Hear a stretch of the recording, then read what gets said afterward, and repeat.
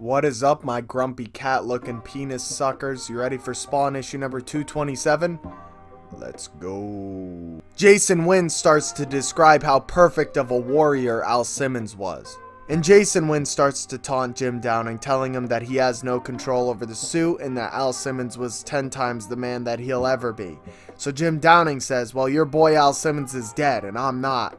Then Jason Wynn reveals that before the project shut down, Al Simmons was supposed to be Project 47, not Jim Downing. You see, this project was meant for hunters and killers, and Jason Wynn tells Jim Downing and Richard that they're neither of those things.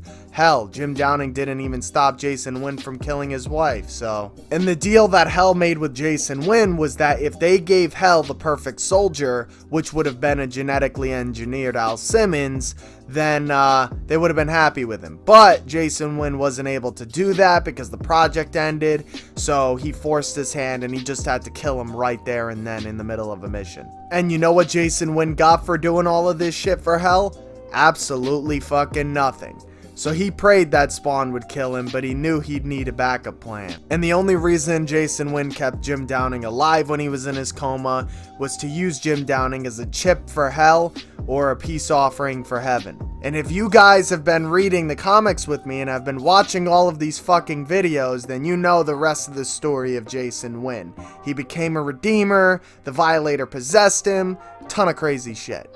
And I don't know if you guys remember, but when Jim Downing woke out of his coma, he was tested by these fucking angels and he beat their asses or whatever, right? So Jason Wynn was the person who sent them to make Jim Downing his new weapon. Jason Wynn also tested Jim Downing mentally to see what depths he would go to figure out his past, because Jason Wynn needs one thing from Jim Downing. He taunts Jim Downing some more because he wants Jim Downing to kill him.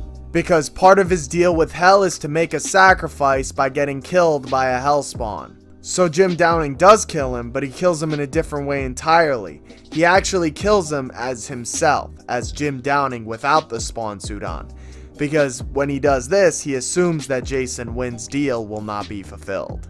Then Jim Downing blows up the place, goes to his house, erases his past to become a new man.